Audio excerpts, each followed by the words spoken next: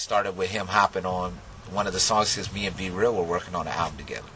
So it kind of came from that. He hopped on one of those songs, sound good, then hopped on two. Then we just like, shit, why don't we do a fucking group, you know?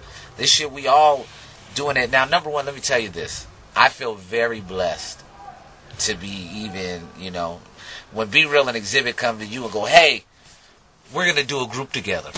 You go like, hell yeah. Where do you want me to stand? You know?